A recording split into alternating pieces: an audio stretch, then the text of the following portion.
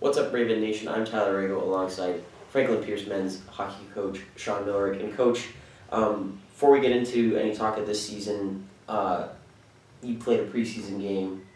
You have your you have your season opener coming up on Friday, and you have a fairly new team. So there's a lot of change going on. You had a big number of players to deal with and a handful of cuts already.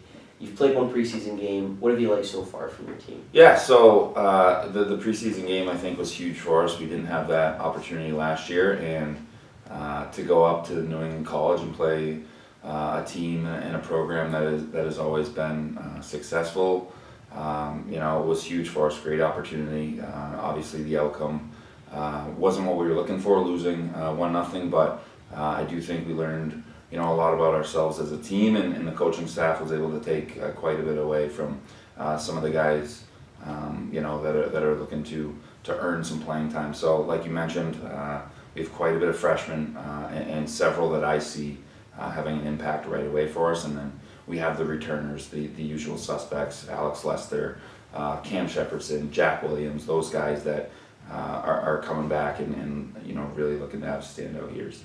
And you talk about having a young team. You yourself also a young coach as well, just coming into your second full season. Talk about, though, the impact that those players that you just mentioned, the upperclassmen like the Lesters and the Williams, what kind of effect do they have, not only with their on-the-ice play, but off the ice as well with such a young team? Yeah, I mean, those guys are great.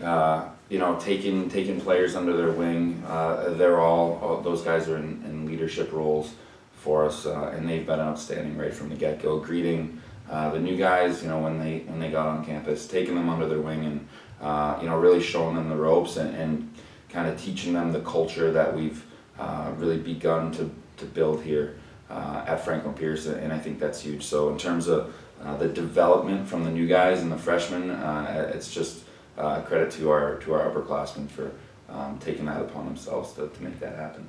As a fairly new head coach with a fairly new team, it's a unique opportunity you have in terms of implementing the kind of philosophy. You always kind of hear, especially with hockey, what kind of game do we want to play?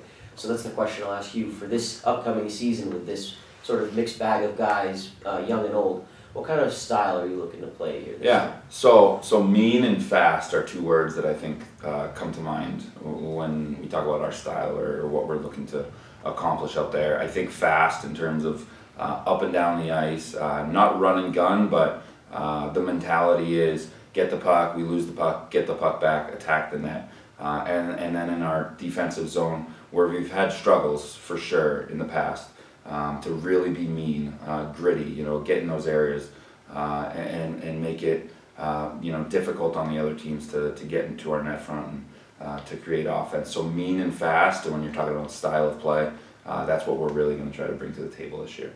And defensively, you guys took a pretty big hit, obviously, with losing Tom McGuckin in goal. You've spoken pretty highly, though, of Ian Wallace as likely replacement. Talk about what you've liked from his play, both in practice and in the preseason so far. So, I mean, he's our hardest worker, on and off the ice, in the gym. He's outstanding.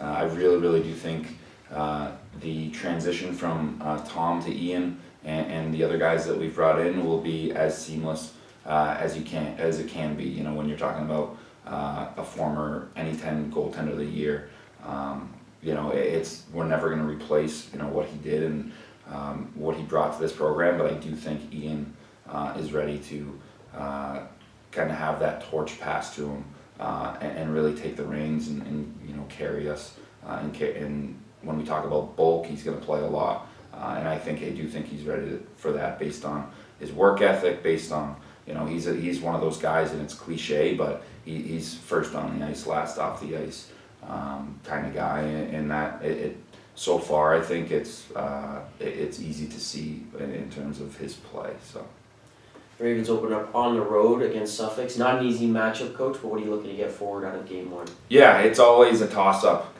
going into Game 1. They've had one scrimmage as well, so again, I think a couple of their tendencies that we've seen in years past, that in the offensive zone, they put everything on net. So that's one thing we're aware of. We need to make sure we take away time and space. But at the end of the day, especially early on, we really want to focus on what we can control. So that's doing everything in all three zones.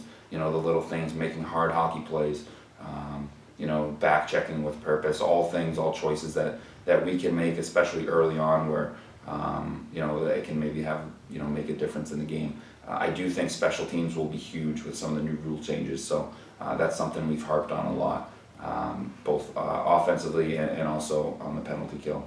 I think special teams will win and lose you games, especially early on with how the refs are going to be calling it. So that's another thing we're looking for, and hopefully we can win the special teams battle against Suffolk.